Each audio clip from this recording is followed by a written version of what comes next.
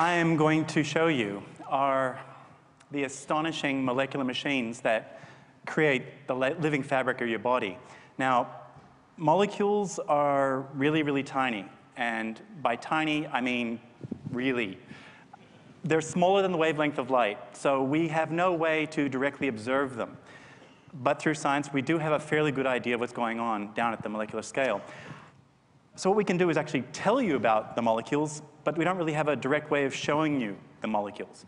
One way around this is to draw pictures. And this idea is actually nothing new. Scientists have always created pictures as part of their thinking and discovery process. They draw pictures of what they're observing with their eyes through technology like telescopes and microscopes, and also what they're thinking about in their minds. I picked two well-known examples because they're very well known for expressing science through art. And I start with Galileo, who used the world's first telescope to look at the moon. And he transformed our understanding of the moon. The perception of the 17th century was the moon was a perfect heavenly sphere. But what Galileo saw was a rocky, barren world, which he expressed through his watercolor painting. Another scientist with very big ideas, the superstar of biology, is Charles Darwin. And with this famous entry in his notebook, he begins in the top left-hand corner with, "I think," and then sketches out the first tree of life, which is his perception of how all the species, all living things on Earth are connected through evolutionary history, the origin of species through natural selection and divergence from an ancestral population. Even as a scientist, I used to go to lectures by molecular biologists and find them completely incomprehensible with all the fancy technical language and jargon that they would use in describing their work, until I encountered the artworks of David Goodsell, who is a molecular biologist at the Scripps Institute. And his pictures are all, everything's accurate, it's all to scale. And his work illuminated for me what the molecular world inside us is like. So this is a transection through blood. In the top left-hand corner, you've got this yellow-green area. The yellow-green area is the fluids of blood, which is mostly water, but it's also antibodies, sugars, hormones, that kind of thing. And the red region is a slice into a red blood cell, and those red molecules are hemoglobin. They are actually red. That's what gives blood its color. And hemoglobin acts as a molecular sponge to soak up the oxygen in your lungs and then carry it to other parts of the body. I was very much inspired by this image many years ago, and I wondered whether we could use computer graphics to represent the molecular world. What would it look like? And that's how I really began. So let's begin. This is DNA in its classic double helix form, and it's from X-ray crystallography, so it's an accurate model of DNA. If we unwind the double helix and unzip the two strands, you see these things that look like teeth. Those are the letters of genetic code, the 25,000 genes you've got written in your DNA. This is what they typically talk about, the genetic code. This is what they're talking about. But I want to talk about a different aspect of DNA science, and that is the physical nature of DNA. And it's these two strands that run in opposite directions for reasons I can't go into right now, but they physically run in opposite directions, which creates a number of complications for your living cells, as you're about to see, most particularly when DNA is being copied.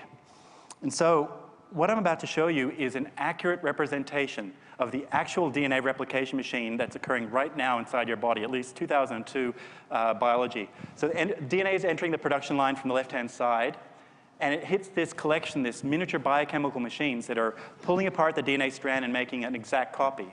So DNA comes in, it hits this blue donut-shaped structure, and it's ripped apart into its two strands. One strand can be copied directly, and it can be seen spooling off down to the bottom there. But things aren't so simple for the other strand because it must be copied backwards.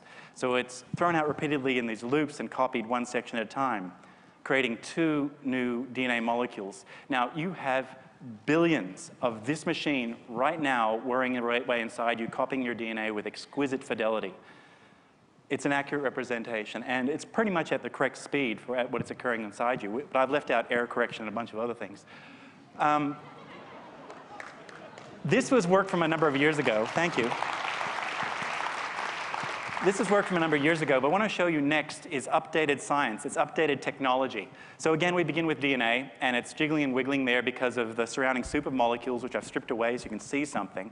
DNA is about 2 nanometers across, which is really quite tiny. But in each one of your cells, each strand of DNA is about 30 to 40 million nanometers long. So to keep the DNA organized, to regulate access to the genetic code, it's wrapped around these purple proteins. I've labeled them purple here. It's packaged up and bundled up. All of this field of view is a single strand of DNA. This huge package of DNA is called a chromosome, and we'll come back to chromosomes in a minute.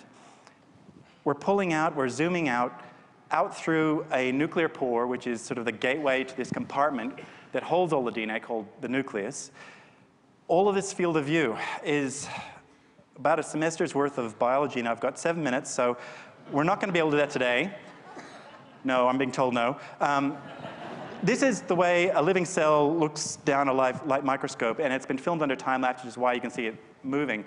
The nuclear envelope breaks down. These sausage-shaped things are the chromosomes, and we'll focus on them. They go through this very striking motion that is focused on these little red spots. When the cell feels it's ready to go, it rips apart the chromosome. One set of DNA goes to one side, the other side gets the other set of DNA, identical copies of DNA, and then the cell splits down the middle. And again, you have billions of cells undergoing this process right now inside of you. Now we're going to rewind and just focus on the chromosomes and look at its structure and describe it. So again, here we are at that equator moment. The chromosomes line up, and if we isolate just one chromosome, we're going to pull it out and have a look at its structure. So this is one of the biggest molecular structures that you have, at least as far as we've discovered so far, inside of us. So this is a single chromosome, and you have 2 strands of DNA in each chromosome. One is bundled up into one sausage. The other strand is bundled up into the other sausage. These things that look like whiskers that are sticking out from either side are the dynamic scaffolding of the cell. They're called microtubules, but the name's not so important. But what we're going to focus on is this red region. I've labeled it red here. And it's the interface between the dynamic scaffolding and the chromosomes. It is obviously central to the movement of the chromosomes, but we have no idea really, as to how it's achieving that movement. We've been studying this thing called the kinetochore for over 100 years with intense study, and we're still just beginning to discover what it's all about. It is made up of about 200 different types of proteins, thousands of proteins in total.